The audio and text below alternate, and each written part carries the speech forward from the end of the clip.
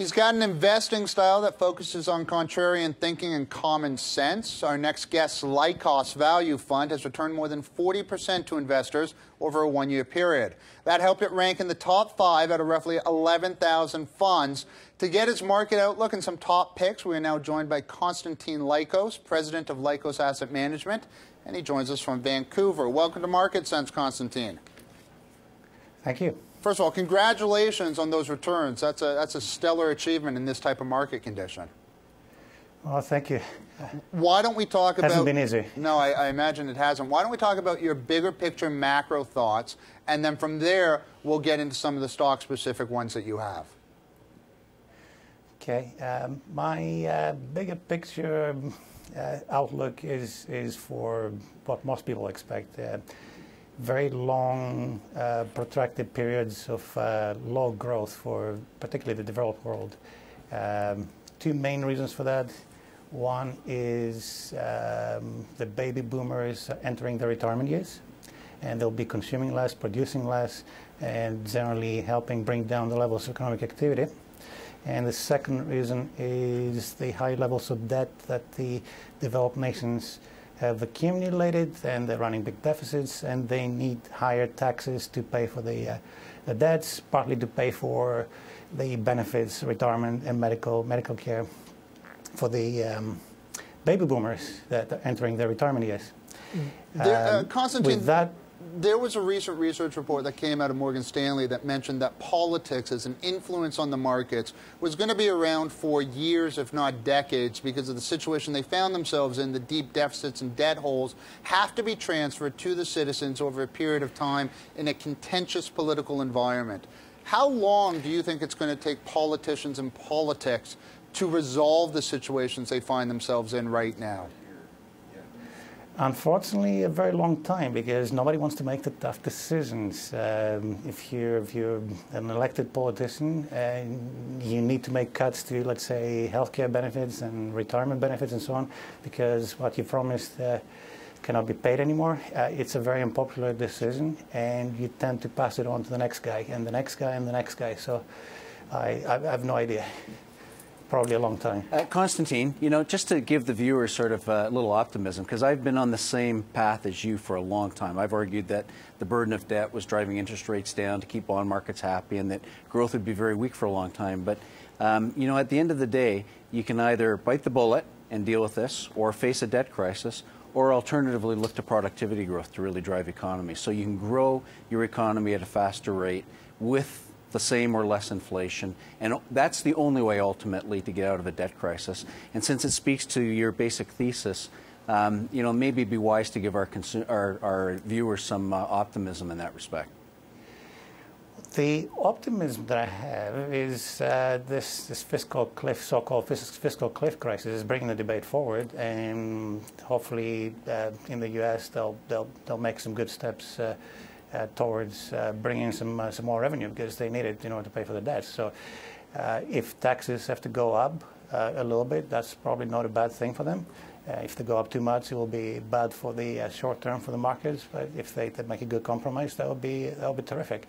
So they could be in a better shape that they've been in years, and have a good long-term outlook, particularly with something else that nobody else has been talking about, which is very, very positive, particularly for North America and particularly for the U.S. The price for natural gas. I'm not a commodities specialist. I'm sure on your show there have been lots and lots of extremely smart and talented commodities analysts, but it seems to me that there's a huge differential between the price of natural gas that the Europeans and Japanese have to pay and what we now have to pay here in North America. And that's created a huge, I think it's a really big competitive advantage that's putting the industrial consumers of natural gas, for whatever industries natural gas is being used as an input. And I can think of chemicals, aluminum, steel, those sort of industries. They will have a big competitive advantage over those of the Europeans or the Japanese.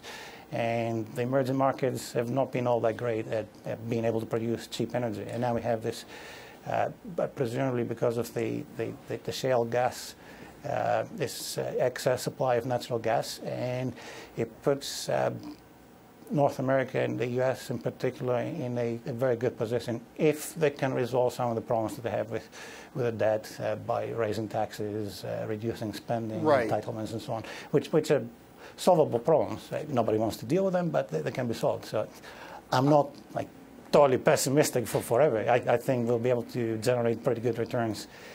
So Constantine, in this environment of uncertainty and somewhat greater risk than normal, what are some individual stocks that you would be buying?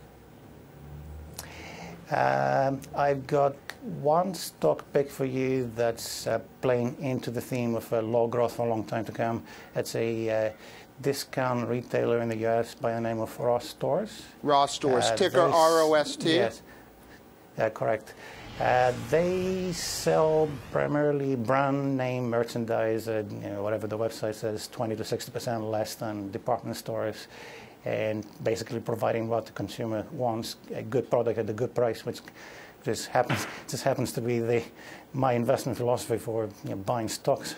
Good stocks at a good price, but people really want that, and they're able to deliver that to the consumer, and they're able to generate a very high ROE, as the previous host guest was talking about. They've been doing that very, very consistently for a very long time, and I think they will continue to do so as long as there is uncertainty there, economic uncertainty, a high level of unemployment, and growth that's not particularly high. Because in the really good times, you want to be going out and spending on brand names and paying full price because you want the choice more than anything else.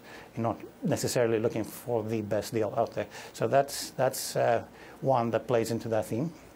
And that's a stock that it's the same type of chain as the TJ Maxx or Winners here in Canada. Very popular with Canadians. It's just like it is in the US, TJ Maxx. So it's a great Constantine, play. And Constantine, you can, yeah, go ahead. Sorry, you know, I noticed you've got a 42% higher price target. I mean, this is a structural problem, this issue of restructuring economies and the price sensitivity of consumers. And I very much buy into this argument that you're making. But 42%, that's a huge total return gain, I presume. It is.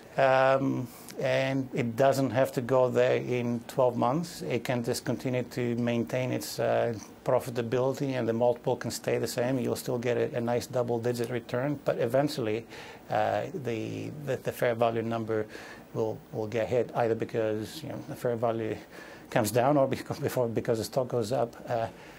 Hopefully the business continues to perform. And it will happen. It'll just happen a year or 2 or 3. It doesn't matter. You'll get a very good return out of this thing as long as the business continues to work well. Constantine, another one of your picks is Apple. That's a popular one that's been going through some tough times recently. That's a really popular one, and it's come down recently. I have no idea why it's come down. My guess is everybody got pissed off with the map issue. You can't get your Street View on the new map application on the iPhone 5. It annoys me too. And it was up so much that people wanted to take profits, they found excuses. Of course, more seriously, the pace of technological innovation from Apple appears to be slowing. Maybe that's why they sell off recently, but we'll have to wait and see.